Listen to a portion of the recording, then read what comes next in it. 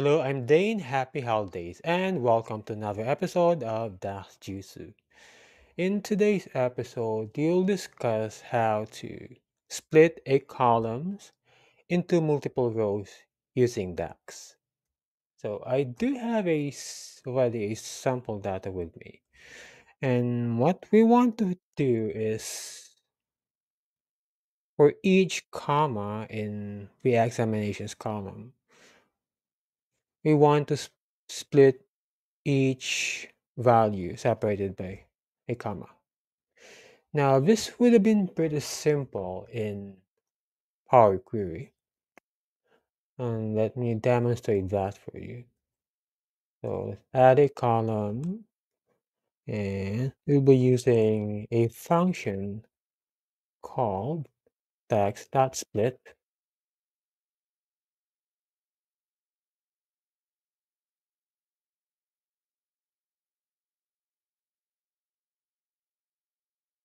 and then the column and the delimiter, which is a comma.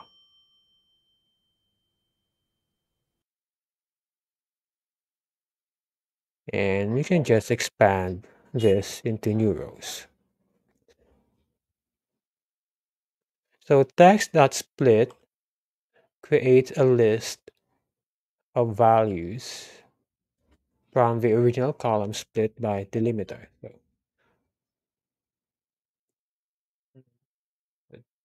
that's what text.split does. And if you want to split by multiple delimiters, I do have a separate video for that, which I will leave in the comment section or in the description.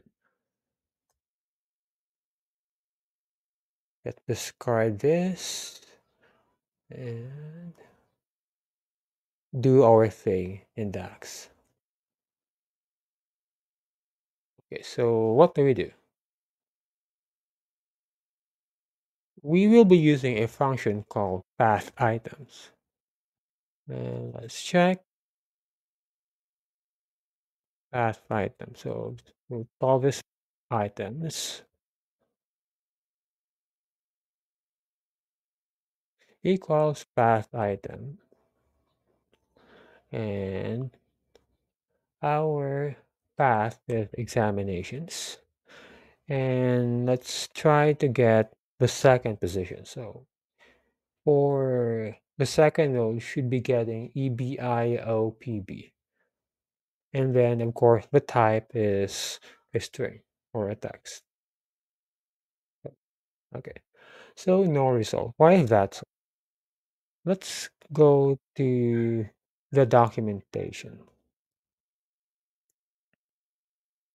And here it is. So the reason why we did not get any result is because path item works on the thing called pipes. And our delimiter right now is a comma. So we need to change comma to pipe. So let's add another column. And we will call this substitute. Substitute equals substitute. Our text is examinations. Old text is comma, and we'll be replacing that with a pipe. So here we go.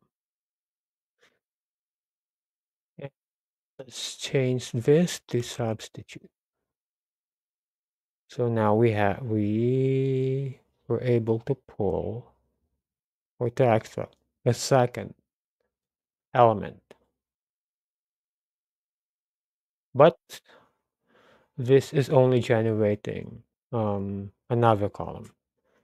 So what we want to do is we will be creating a calculated table, which should contain, our path numbers.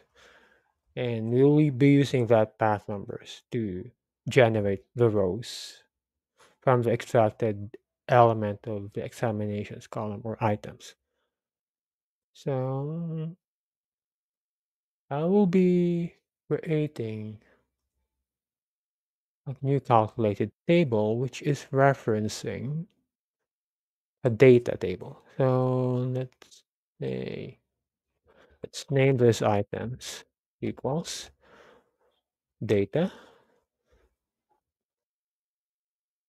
and we'll be adding a column called path items. Path items and substitute. Same formula, substitute. Uh, column is examinations. We'll be replacing comma with a pipe.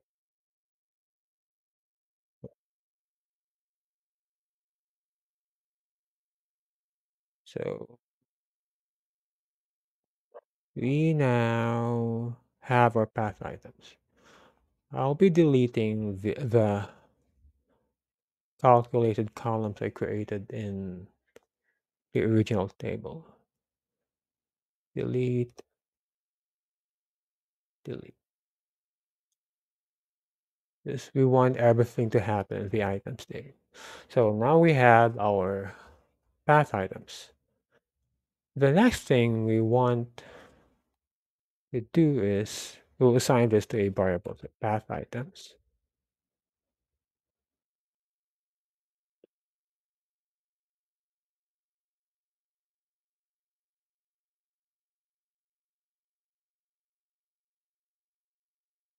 Okay, path items. Books.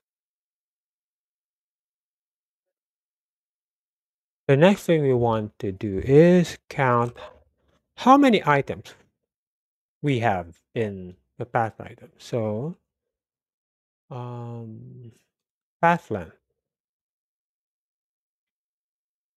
equals, yep, it's returning an error because path length is a served word is a function. So path length, the path length, and the table we are supposed to add a column to path items to pick the path length.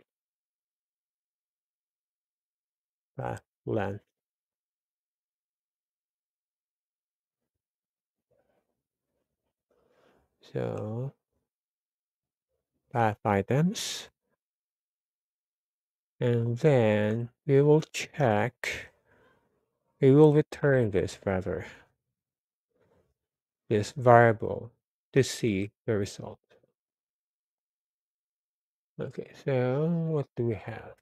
So our path length, the maximum path length is 4. So that max path length is what we will be using to create or generate a series of numbers. Var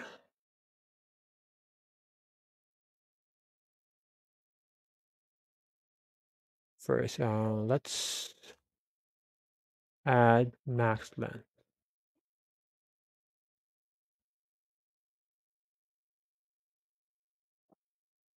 which is what we'll be doing is to pick the maximum length from this path length table.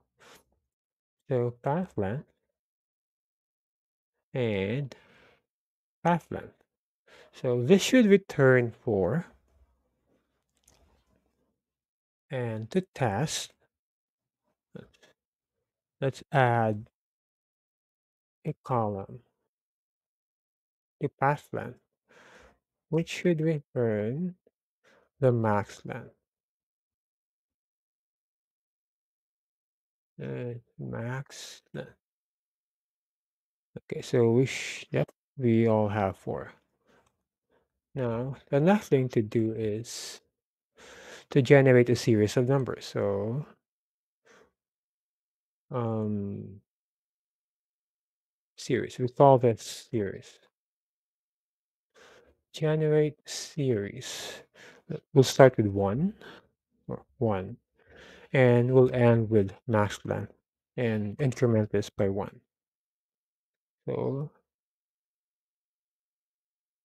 this is the result. Right. So the next thing to do is we'll be cross joining this table here with this table. So cross join past items and series. And the result will be sort this by ID and pick just one. So we now have, so since we have this, since this generate series generates 4 rows, we now have 4 rows for each original row.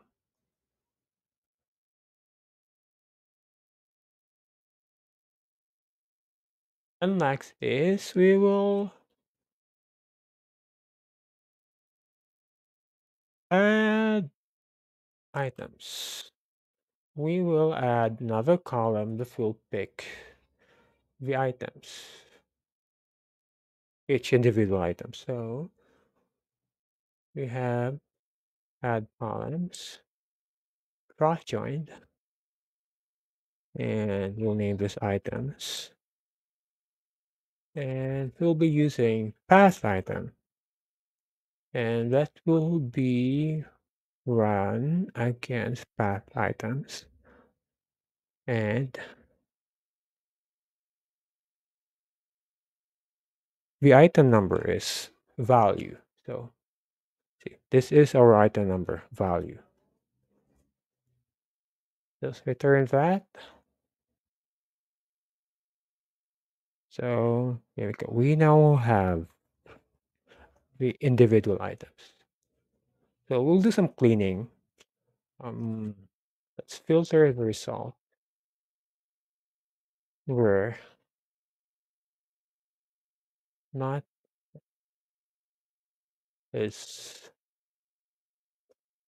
blank items.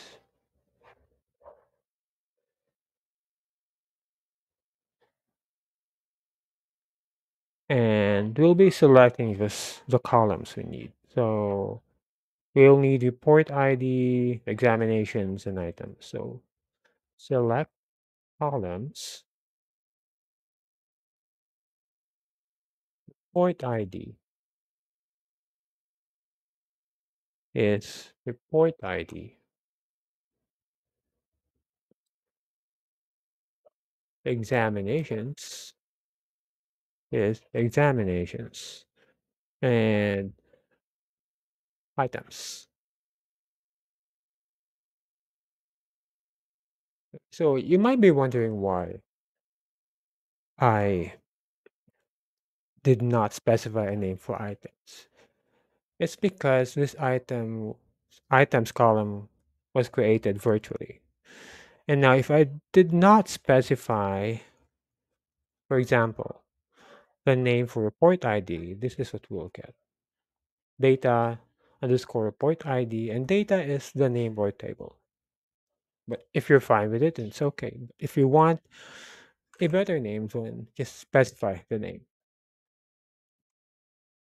Okay, so I hope you've learned something, and thank you for staying with me. Enjoy your holidays. Bye bye. Hello, I'm Dane. Happy holidays, and welcome to another episode of DAX Juicy. In today's episode, you'll discuss how to